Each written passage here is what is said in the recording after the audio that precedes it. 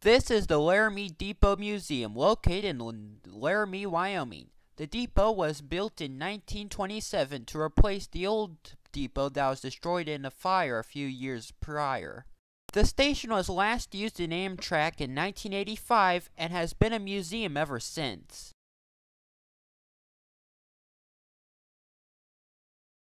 The brochure of this depot includes a map of the old buildings here.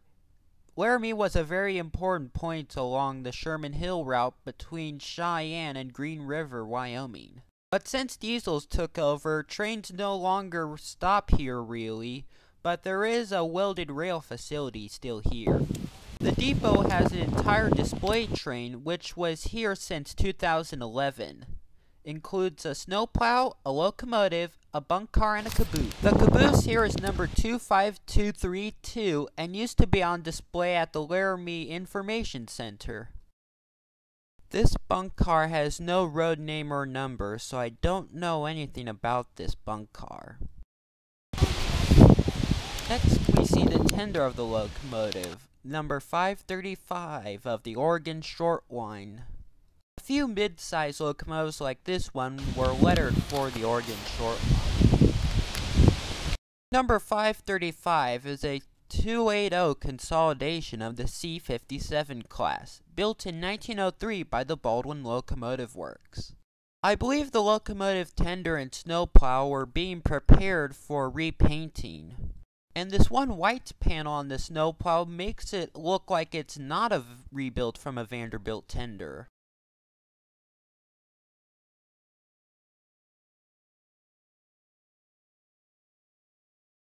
.535 used to be on display in Labonte Park, located 1 mile north from the depot. About a year after I photographed these, the locomotive and snowplow were repainted. The snowplow has a nice striping design on the plow itself. Over at the welded rail facility, you can see an old baggage car body on the ground. A close-up of the rail welding facility will be shown later in this video. I believe when I was here there were like 2 or 3 sets of welded rail flat cars. I can see it! This tall smokestack is from the power plant that used to be here. It powered only the Union Pacific buildings. One of the light bulbs of the 2-bulb headlight has come out of place. Apparently snowplow 900,015 used to work on the Wyoming-Colorado Railroad. As the large gaping holes show, it was probably filled with rocks to weigh it down.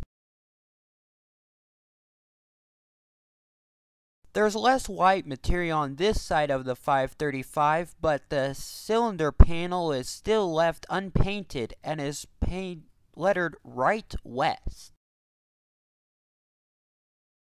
I believe this locomotive was probably disassembled at one point, partially.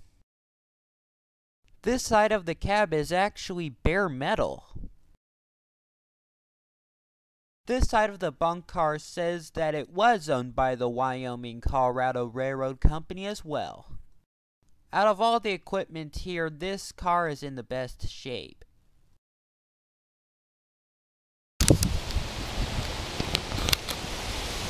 On this side of the caboose, it looks like the number is almost completely gone. It also tells us that it was used for local service on Marysville, Kansas, and was the Class C A5 center vision caboose. The windows here are actually whited out from the inside. At the front of this station, you can see there's this 2-way semaphore signal. Usually I've seen those mounted on the side of the station. I have no idea what they are used for. Across the street there's this building that collapsed. Apparently the building collapsed in 2015 after catching fire in 2014. On the front door of the depot you can see that it still has the Amtrak sticker on it. I have no idea if Amtrak made any modifications to the inside of the station. It looks pretty much the same as it would in 1920s. I actually got to go inside it on one of the very rare times it was open throughout the year. Along the walls are many historic pictures of the Union Pacific Railroad and the town of Laramie itself. This panoramic photo shows the original depot. This picture was taken shortly after the new depot was completed. This picture is of Union Pacific 3619, a Bull Moose Class 2880, built by Alco between 1918 and 1924. It was a very slow engine and was soon replaced by the 9000 Class 412-2s. And this is what the 9000 class looked like. It was first built in 1926.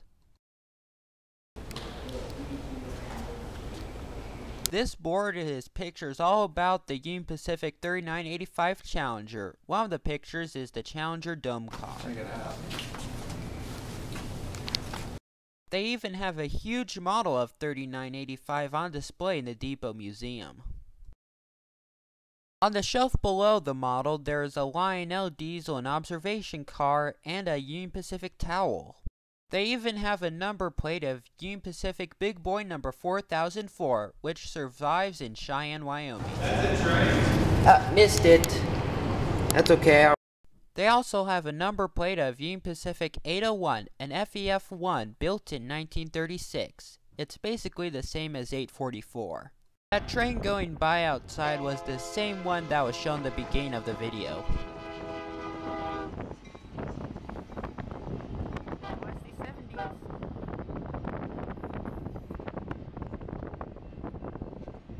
There's also these neat looking rail samples here.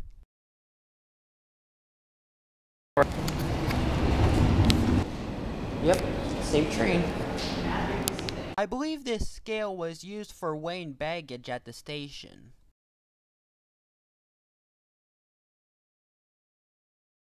They even have the sign from the Amtrak days here. Amtrak last served Laramie in 1997 when it discontinued the Pioneer from Denver to Seattle. I don't know which city this porcelain cow is from. Is it from Cheyenne or Laramie? There are these display boards here. I won't go into too much detail here, but I will show you the blueprints.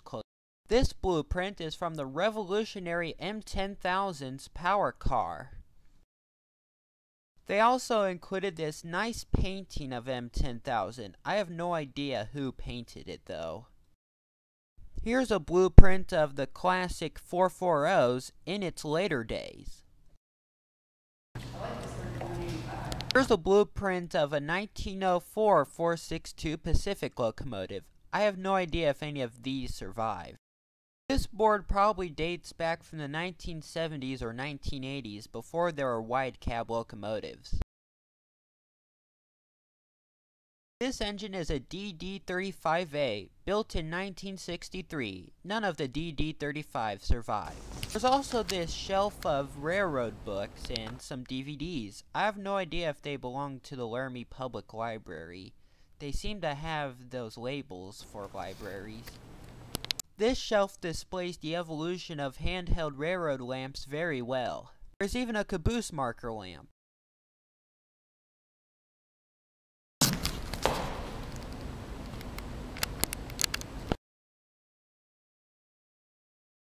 In one of the shelves, there's some pre-war Lionel O-gauge trains. The only pre-war Lionel O-gauge train with the Union Pacific name on it was the M10000.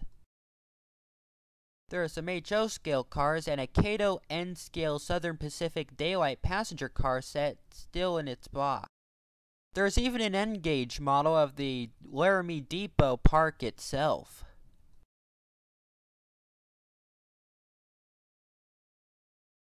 I guess the Rocky Mountain Region NMRA was held in Laramie in the early 1980s. There's quite a lot of neat signage on this wall. This was when 844 went to the New Orleans World's Fair in 1984.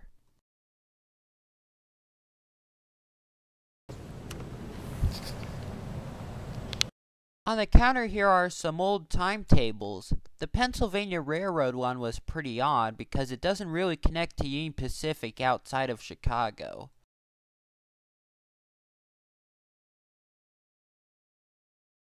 Though you can't really see it, this is a picture of a big boy pulling a string of reefers under the pedestrian bridge here in Laramie. And here's a picture from the bridge itself. The person working the museum when I visited said that it was pretty common for people to jump down from the bridge to check the ice hatches on the reefer cars.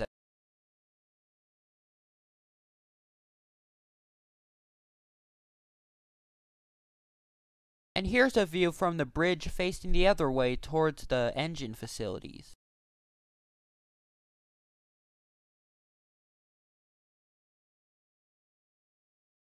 And this is of the conveyor belts that took ice to the reefer cars before modern air conditioning. I guess this picture was taken on opening day of the Laramie Depot. And here's how the current depot looked like back in the day.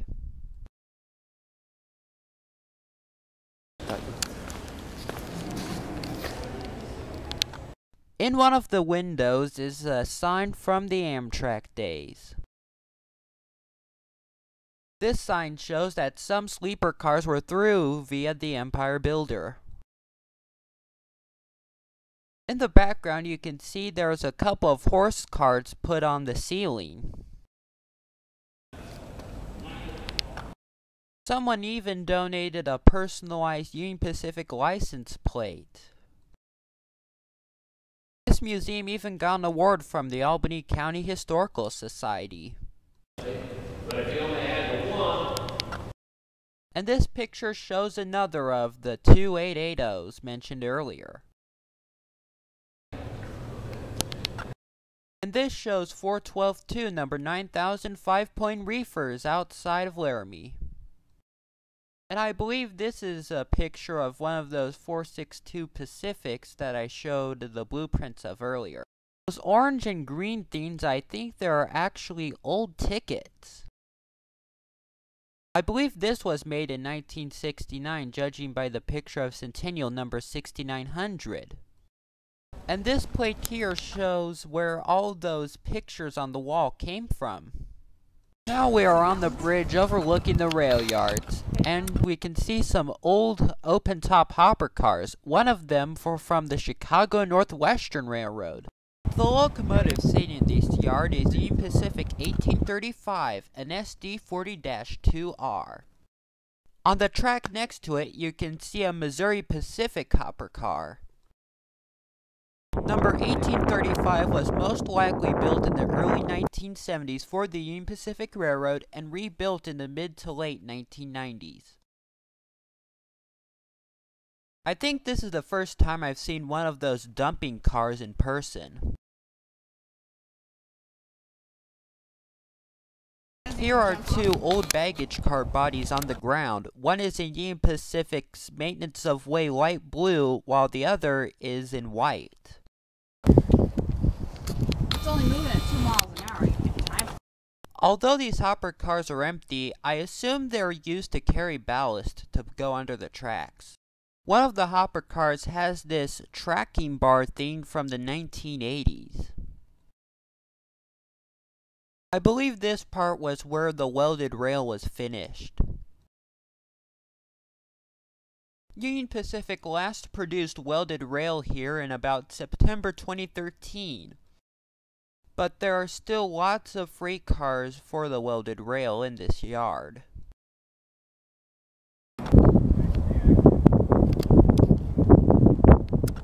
And I have no idea how this plant produces welded rail, so I don't know what each component is for. Part of the overhead cranes track is standard railroad rail.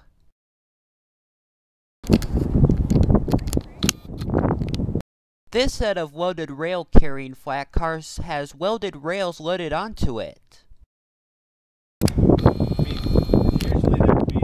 In the other side of the yard, there's another old baggage car body and a snowmobile thingy. These gondola cars have short sections of track with ties on them, probably for near switches. Although you can't really see it, that white car is a scale test car, and I don't know what that green thing is. With the shutdown of this rail welding facility, it'll be more likely that Laramie will have less and less railroad yard activity in the future. Our final shot here in Laramie, Wyoming is a lonely freight car axle sitting on the tracks. The next episode of Mr. BNSF Train's Railcation of 2016 will be in Cheyenne, Wyoming, featuring Big Boy number 4004.